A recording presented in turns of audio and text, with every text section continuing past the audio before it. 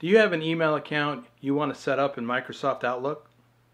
In this video, I'll walk you through a 4-step process to find the email configuration information you need, add the email account to Outlook, customize the email account in Outlook, and finally, test the email account. Let's get started.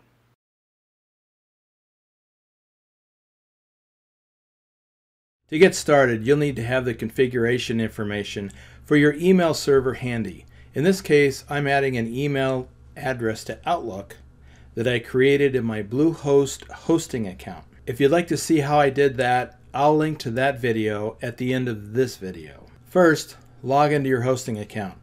In this example, I'm using my Bluehost account. You'll need to access your email account's configuration information. If you're not in Bluehost, your hosting account should have a similar method of accessing this information. Under Helpful Links, in the Advanced column, click on cPanel. Next, click on Email Accounts. On the Email Accounts page, look for the email account you will be setting up. In your hosting account, it may be the only one listed.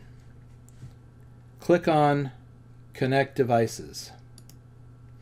Under the Mail Client Manual settings, look for the section labeled Secure SSL TLS Settings.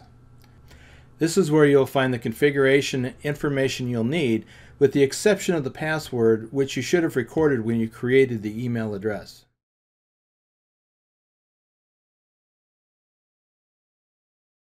Now that we know where to find the information that we need, let's switch back to Outlook. In Outlook, click on the File menu. That will put you on the Info tab where you'll see Add Account. Click on that. Type or paste your email address into the dialog box that pops up. Then click Advanced Options and click the checkbox next to Let me set up my account manually. Then click Connect. We're setting up a POP account, so click on that. And by the way, if you didn't know, POP means Post Office Protocol. It's not important that you know that, but just in case you were curious. On the POP account settings page, we're first going to set up the incoming mail server. So paste in that information from your hosting account. Next, set the port to 995. Then click the checkbox next to This server requires an encrypted connection. Now let's set up the outgoing server. In my case, the server name is the same. It might be different for you. Check your hosting account. For the port, we're going to set this to 465 and the encryption method to SSL TLS. And that's all we need to do there. Click Next. Now you need to paste in the password and click Connect. And we have a success message. Now we're done with this part. So clear this checkbox unless you want to set up your Outlook on your mobile phone. I'm not going to do that, so I'm going to clear that checkbox and click Done. If you're getting value from this video, let me know by clicking the like button.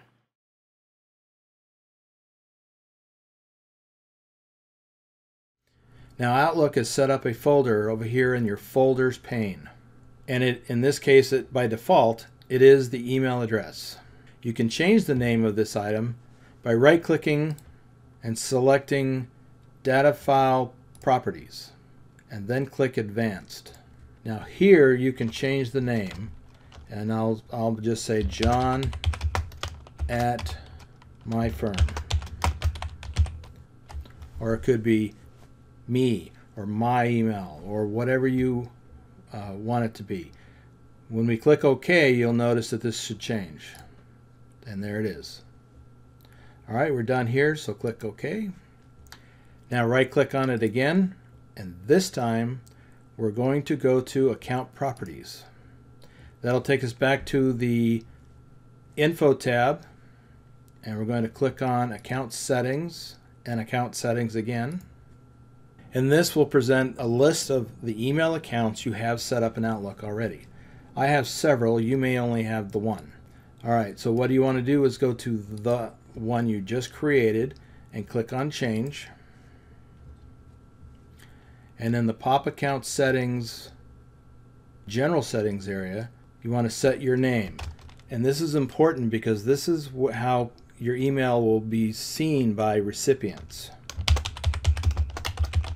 Okay, and account name, again, you can say John at my firm. It is not the same as this. I mean, it can be the same as that, but this is not what you're affecting right now. Next, you need to set the reply to address, and in most cases, this needs to be the same as the email address you're setting up. Because when someone gets a message from you and they reply, that's the email address that it will go to. Organization is optional, but I recommend setting it anyway. The next thing on here is determining how you want Outlook to handle the email messages, and these are incoming email messages, on your email server back at your hosting account. This default setting should work for most people. So you can have it leave a copy of messages on the server and then delete them after 14 days, or you could change that number to 5, 7, 100. Or you could clear the checkbox and never delete them from the server, but then your server will get cluttered up. But if you need to have a place to archive this stuff outside of Outlook, then that's probably a good idea. You can also check the checkbox to remove emails from the server when they've been deleted from the deleted items folder in Outlook. So what this means is when you get an email, especially like junk mail, you delete it, it goes into your deleted items folder in Outlook. Once you clear deleted items, it will clear them from the email server as well. Account successfully updated. Okay, now here's where changing the account name impacted. And you don't have to change that, but if you have a whole list, then it just makes it easier to identify them. We'll close this, expand that, and now let's click on Send and Receive All Folders. Now you can see we have an email in our inbox. So, I'm sorry, we have 7. Okay, you can see that it brought in this other message here from cPanel, and I talk about that in the other video that I'll link to at the end of this one. And all that is cPanel sends you the configuration information. But we already have that. And then I sent a test message when I was originally going through this to walk through this process. Also, it'll send you at least one of these test messages. I actually did this several times, so they'll show up.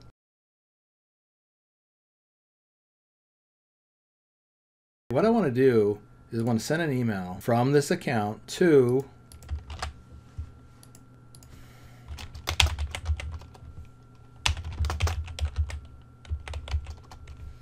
and we're just going to do a test message, and we're going to send it out.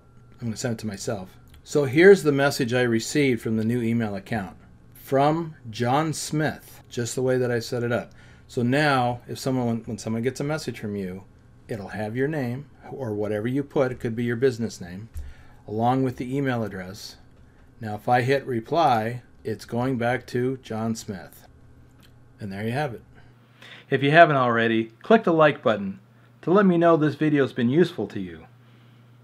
If you'd like to see more videos like this, why not subscribe and click the notification bell so you'll be notified when new videos are available. Thanks for watching.